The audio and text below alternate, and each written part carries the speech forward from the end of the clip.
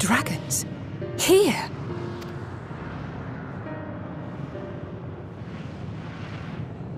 What you see is a memory of a world that once was. A world suffering a slow death, whose denizens cried out for the release of oblivion. What? Their world is dead? It is. Not a single life remains upon that husk floating in the vast emptiness. These creatures are shadow in shade, perpetuated only to suffuse dynamis with their unending lamentations. Our friend StankLord, where is he? A strange question. He is at your side, is he not? Oh yes. He is here and there, and everywhere within this space. He would tell you himself if he had form to form words.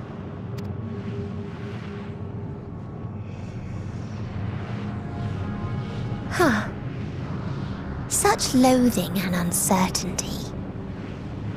You don't know why you still exist. In like manner to the oblivion I send. I tried to drown out your ether with dynamis. Beginning with this StankLord, who came at me despite being unable to breathe. Such a simple thing, unmaking men. In the blinking of an eye, he was gone. Didn't even have the chance to be transformed. Yet somehow, he managed to leave a slither of himself behind. What you call the heart? Or perhaps the soul. In his final moment, he cried out from it. A single word.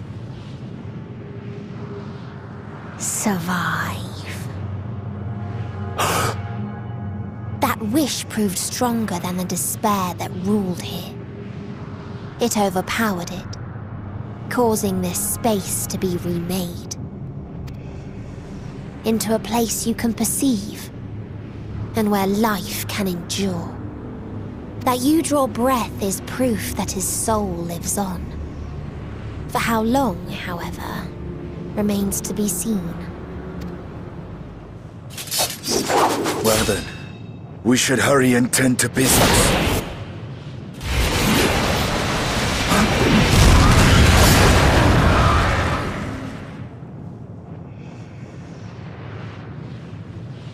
It's futile. You will never reach the true me.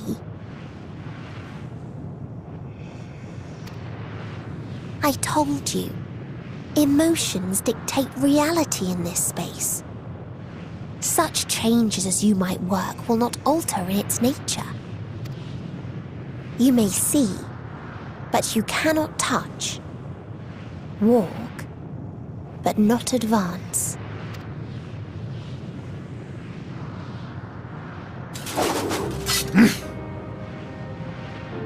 Meteon holds too much sway here.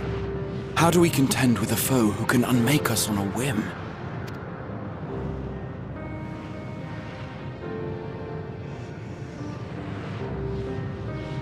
I do not know.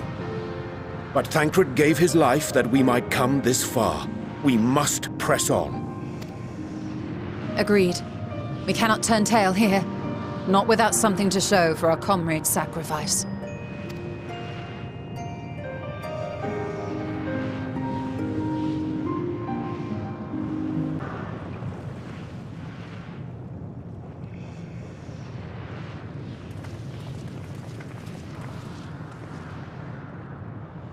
He remaineth as he was when I first approached, entombed in melancholy. I see. Perhaps I could... I'll handle this.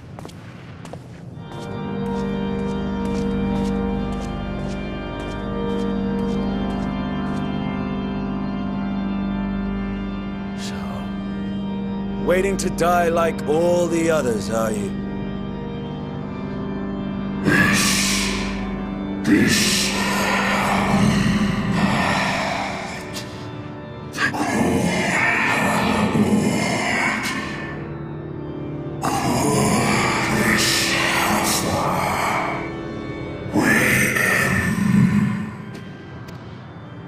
So you say. Yet your kind has found a new beginning on our star.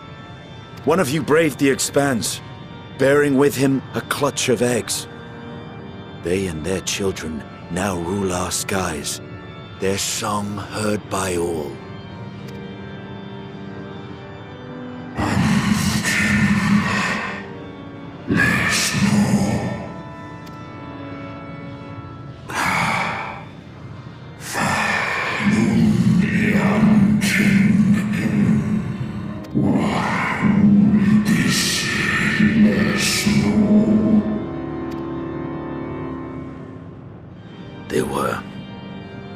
They suffered much, and repaid their suffering in kind.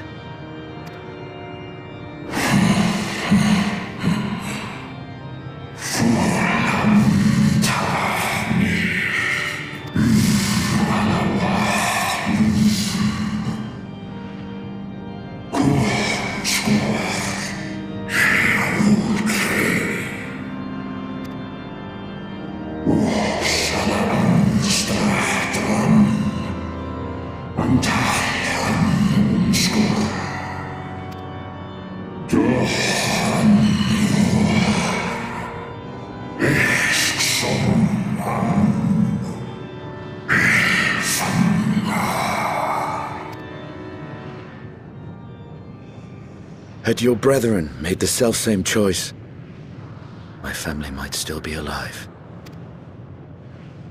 Yet lasting peace does not come to those who simply retreat from conflict.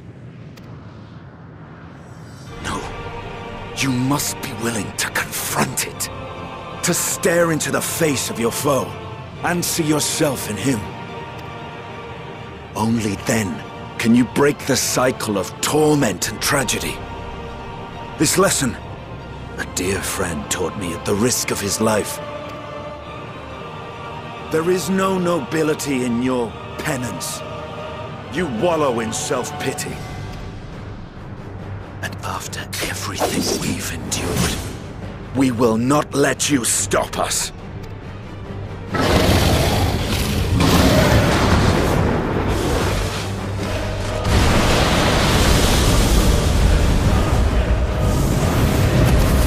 Estinian! Stay back!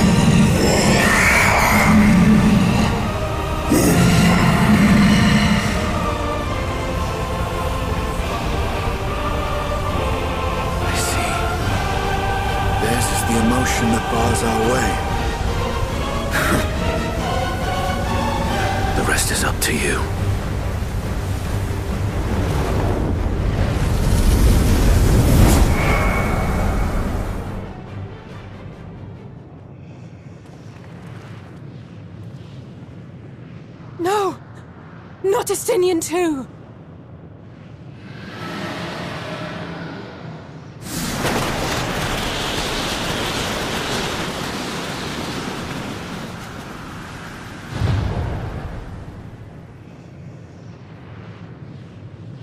There's a wind!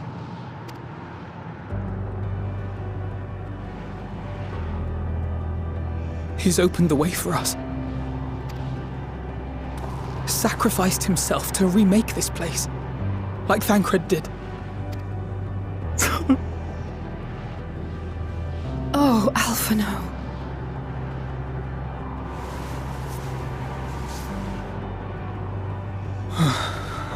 Come. Let us follow the wind. It will not lead us astray. He would not.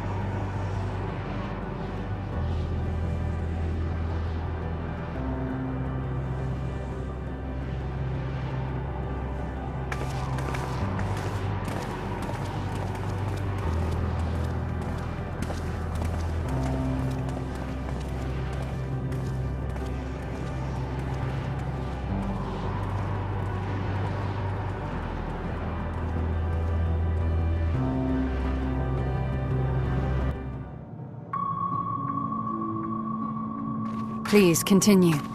Tell us about this truth you discovered. Very well.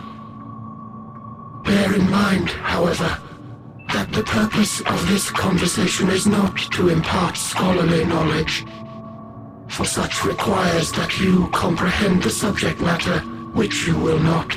We will forego the intricacies of our scientific methodology and deal only with the conclusion, the end of our society and our world. We acknowledge, with regret, that your star is in the midst of the same panic-induced cataclysm that befell Deneb 3. As such, in order to avoid causing undue distress, we will refrain from explicitly stating how much time you have remaining. You are entirely too kind. I pray you recount your tale as you see fit.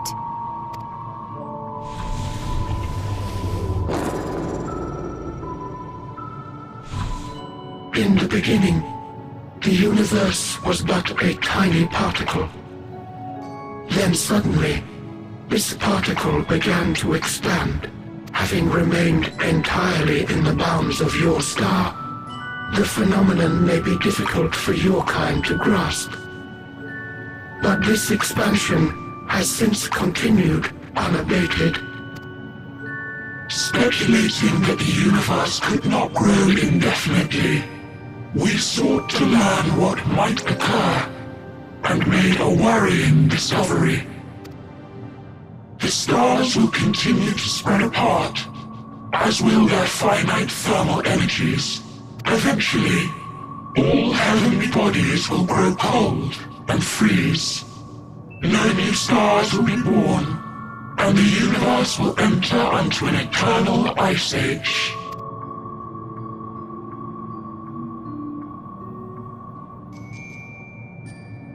In hopes of proving that this determination was erroneous, we scrutinized our research from all angles, even as we sought to avert the everlasting winter. The endeavor proved fruitless. So infamously so, in fact, that it became synonymous with vain effort. The universe as we know it would end, and there is no way to prevent it. Beneath the weight of this knowledge, our society stagnated. Though we had time still, it was a cold comfort. Why strive for anything when desolation is assured? When our wealth of wisdom, accumulated since the dawning of our kind, would be forever lost, no civilization would rise from our ashes, no scholar recover our knowledge. In silence unbroken, naught would stir.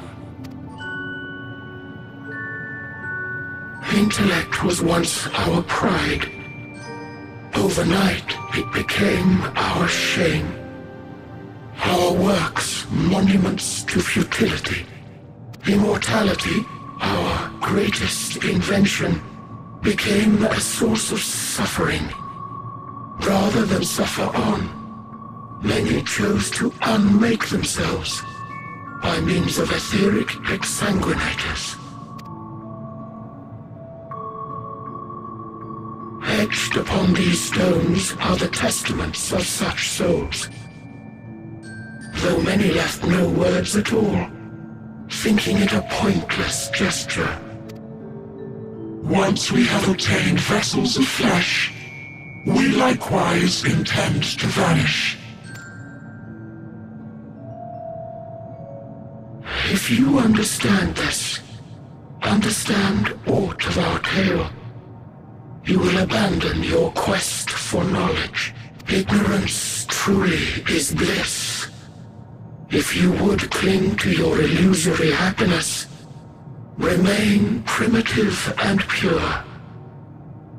It is the only way.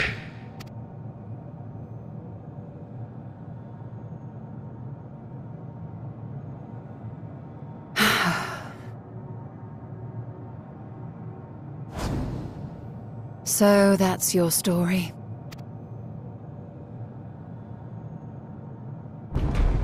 While I appreciate your advice, I will not heed it. Convinced though you may be of this truth, it is yours and not mine. Indeed, truth, I have ever believed, is in the eye of the beholder. Are you suggesting that we have reached a faulty conclusion? That our science failed us? Hardly. As you yourself said, the subject matter is beyond my comprehension. And that, I accept, is true. I do not possess the knowledge to prove or disprove your conclusion. In my mortal years, I doubt I could even approach the wisdom of the air. But of one thing am I absolutely certain.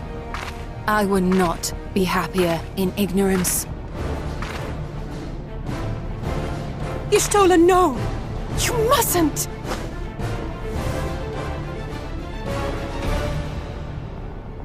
The most important lesson I've learned is that learning isn't simply passing one's eyes over words. Nay, it is when understood for oneself that knowledge attains its true value. This is what has sustained me, driven me onward in joy and wonder, in anger and sorrow.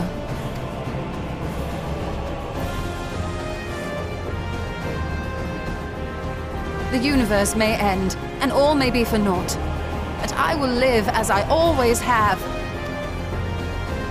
I will always seek out new knowledge, and no conclusion of yours, no matter how grim, can dampen my desire.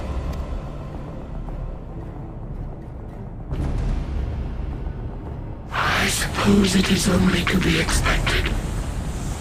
Their feeble minds cannot fathom the terrifying gravity of it all. But worry not. We consider it our duty to enlighten you, and we will not stop until you grasp the full extent of our despair.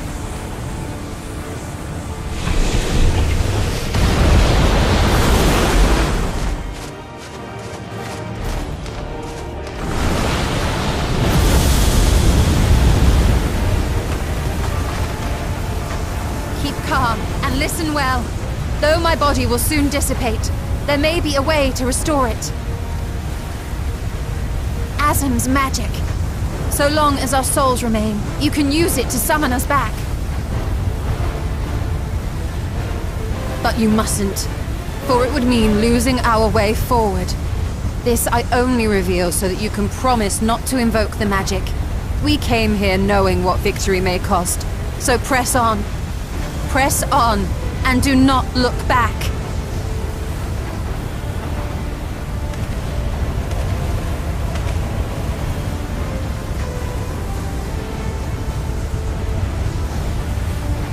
I shall join thee. As subterfuge is not required, thou shalt not suffer for mine absence.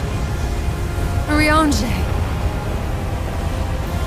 My resolve hath never been as strong as thine. Full oft have I wavered in my decisions, and afterwards been stricken with regret. In spite of this, I may still stand with my comrades, supporting them as they attempt the greatest of feats. This truth I have learned in the course of our journey. And many though my shortcomings may be, I may also claim to excel in prophecies. My studies, into which have granted me the flexibility of mind needed to bend this malleable reality.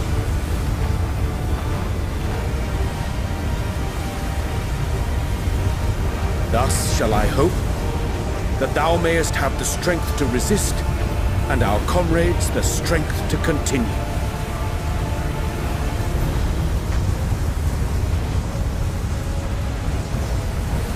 With you to urge us on, how could we possibly fail?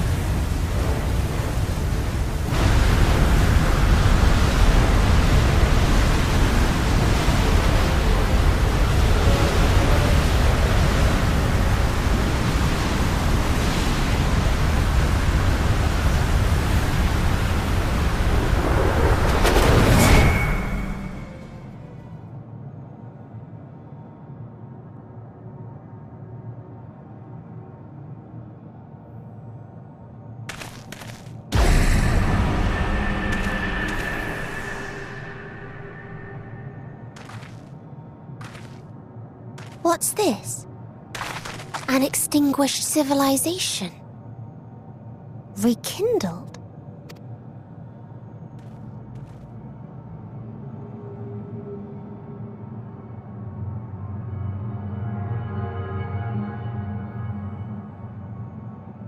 That's right! Our quest doesn't end here. We'll press on, and we will find you! There. That's where you'll find me. Is that another star? Of the stars we visited, most were already devoid of life. And where there was life still, the inhabitants wished for death. But even death, we learned, isn't truly the end. It is but a part of the cycle of rebirth.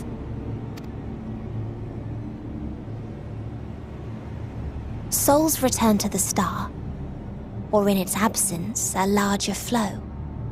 And eventually they are reborn, alive again, to know suffering anew. True salvation lies not in dying. It lies in not being born. This is the gift I would give to you. To all life on beautiful Aetheris. To that end, we created an egg wherein life cannot quicken. That dead sun.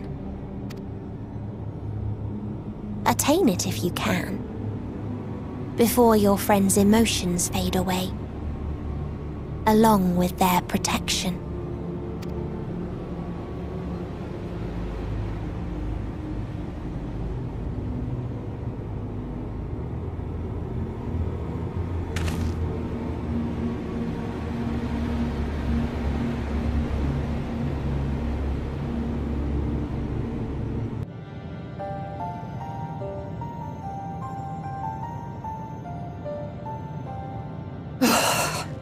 Well, I'm out of ideas. As am I. Operating such consoles is trying enough, but if we can't even activate it... Perhaps there is a way. First, consider the world that has been recreated here. Its inhabitants were machines who gathered combat data to enhance themselves. And among the many wars they waged, the most notable was that against the dragons.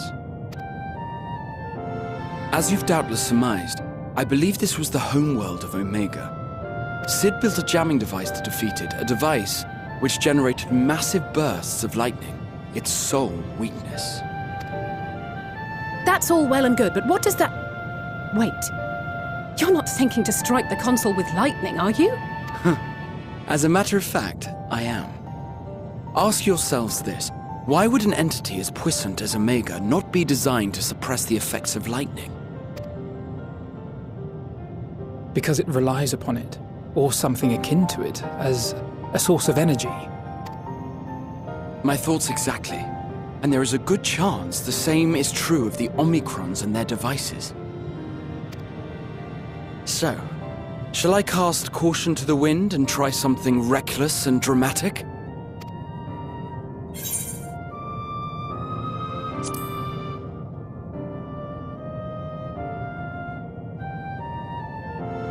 Very well. Here I go.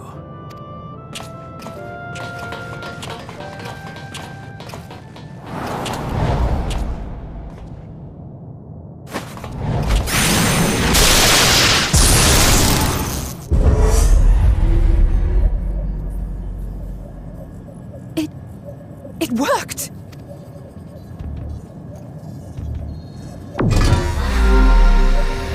Opening connection to communications module 1. Connection established.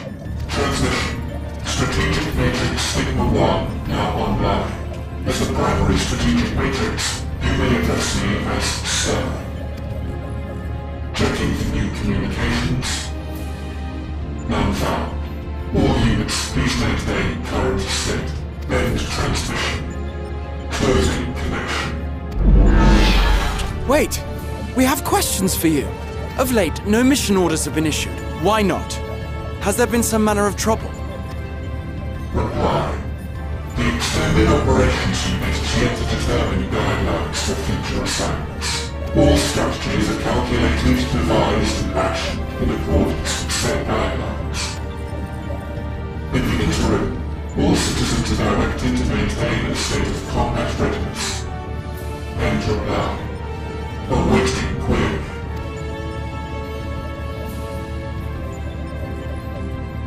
Can you tell us why the Extended Operations Unit hasn't yet determined the guidelines?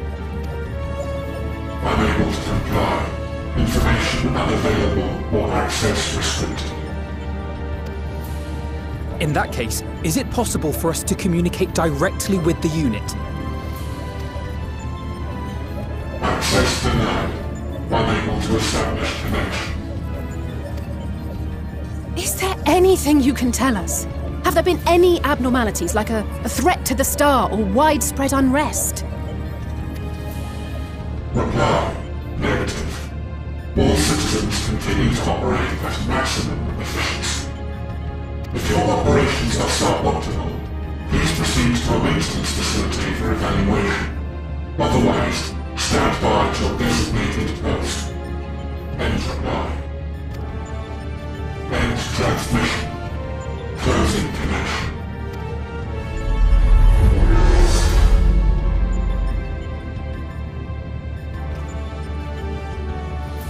I could activate it again, but I doubt it would be productive. What do you think? If all the Omicrons really were running as efficiently as it claimed, then I doubt they were hoping for life here to end. As this Sir told us, there just haven't been any new instructions, and everyone is standing by. Should be standing by at any rate. If there are those that are neglecting their duties, perhaps we can glean a clue from them. I propose we take another look around, and also try to find the operations unit.